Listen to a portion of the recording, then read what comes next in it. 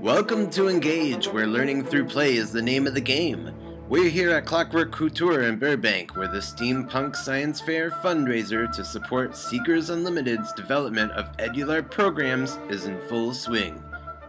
But what the heck is eduLARPing? Edu-LARPing is a shortened term for educational live-action role-playing.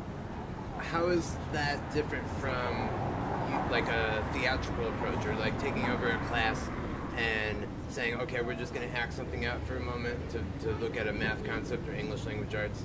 In a lot of live-action role-playing, there's a structure to it, and there's a form, and there's a purpose. And what we're doing is basically wedding standard core curriculums for whatever subject it may be, math, science, history, language, and turn it into a narrative.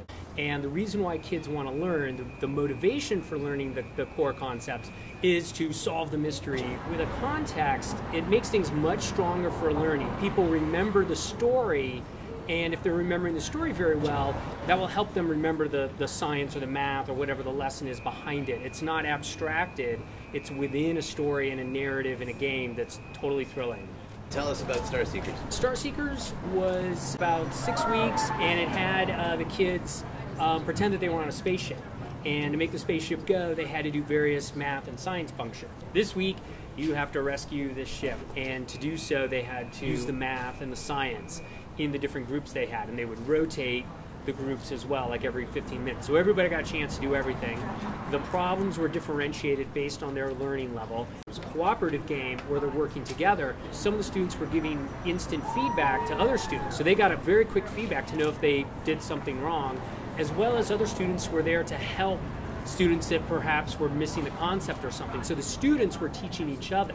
Star Seekers is a game that we ran for a group of 6th graders. In Star Seekers, we took the class and we divided them up into sections of parts of a spaceship. And we used that story of them traveling together in a spaceship on a mission. If the spaceship needs to avoid asteroids in an asteroid field, then it might be the job of one group to figure out how to do that. We could present them with a science challenge or a set of math problems, complete these set of equations and solve for these fractions in order to avoid the asteroids. That's the kind of dynamic that we want. An environment that's interactive. An environment that is changing, and so you have to respond to it, and if you don't respond to it, it continues to change without you. You've got to catch up to it. So it's dynamic. Yes. When we first showed up, we were as nervous as they were.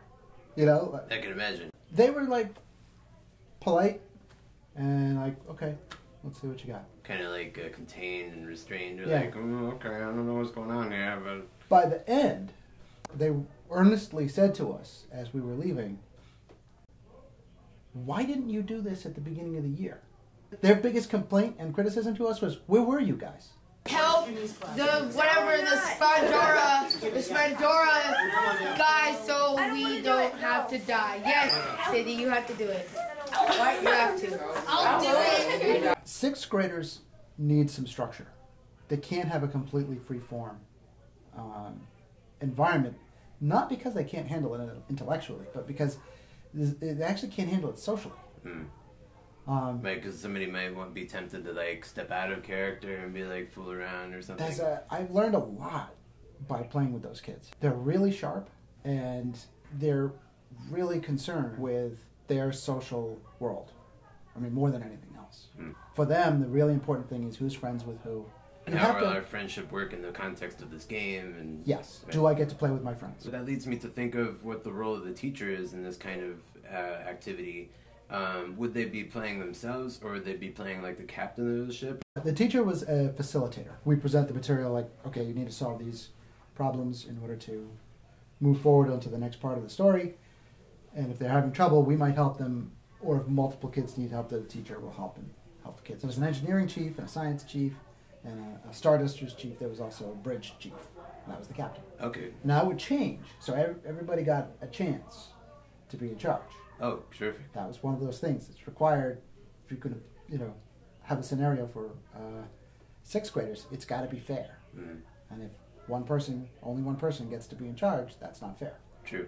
For the last 3 years, I've been running a LARP called Starship Valkyrie. It's sort of a crisis simulator and the ship as a whole is presented a challenge or a crisis, and the captain gives orders, and you storm onto the bridge and say, "Captain, that won't work," or the starfighters launch and they have to fight the enemy, and then they come back and they're hurt and have to go to medical section and get patched up. So that sort of dynamic, everybody working together for problem solving and crisis resolution, that was a whole milieu that Aaron looked at because he was one of my participants. And he looked at one of these props and he goes, "What if this had a math problem on it? And in order to fire the lasers, I had to solve that math problem." For Hit Seekers, we were asked by Morgan Joeck, who's a high school math teacher, to come into his class. He was at a underserved high school here in Los Angeles.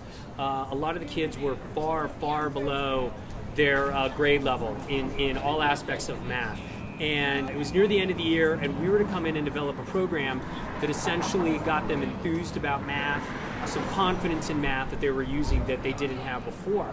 And so we noticed that a lot of these high school kids were listening to music. They'd have headphones on, they were interested in music, and so we worked on an idea that they got to play record executives, and they played with money, and they were signing artists to their labels that they created. So it was basically a business math accounting course, but using a lot of mathematical concepts that was unfamiliar to them. They just sort of learned the lesson, but now it was attached to money, which they were very interested in, and they had a reason for it. They were competing, in this case, the groups were competing to make the most money as they could. So they had to balance budgets, they had to do projections and things like that. So it was a little more competitive, at least within the groups, to get the money. We had prizes for them at the end and things like that. So it worked really well. There was a driving force to kind of get used to math and see how it can be used in a very practical context. Hit Seekers involved the students becoming executives, hired artists and producers, and got studio time. So each one of those three components had different effects on the success of the album. You deal with record producers, and then you deal how to deal with money. It's not like you could just make an album just like that. You need a producer, you need a studio. It's kind of difficult, but it helps me in the real life. We're young, we're looking to expand, and for next semester, we'll be doing an entire semester run, but for one class for science. So every time they have science class, it will be an educational LARP narrative that continues for a semester. So we started small and we're slowly growing bigger and longer and things like that. Ultimately, I would love to get to a point where we have an all LARP-based school and all the curriculum is educational LARP-based constantly every week. They're doing this in Denmark and it's really successful. I'm hoping to bring that here in America. Are you looking to collaborate with that school in any way, or? Yeah, it's called Østerskov After School. I've met with the headmaster and their teachers. We're working with them to get curriculum, and so we're definitely working together. They know about us, we know about them, and we are talking to each other. Mads Lunau, the headmaster, is on our advisory council for Seekers Unlimited. Well, I wish you the best. Thanks. Thanks, Sherry. Thank you. For more on Seekers Unlimited, head to seekersunlimited.com.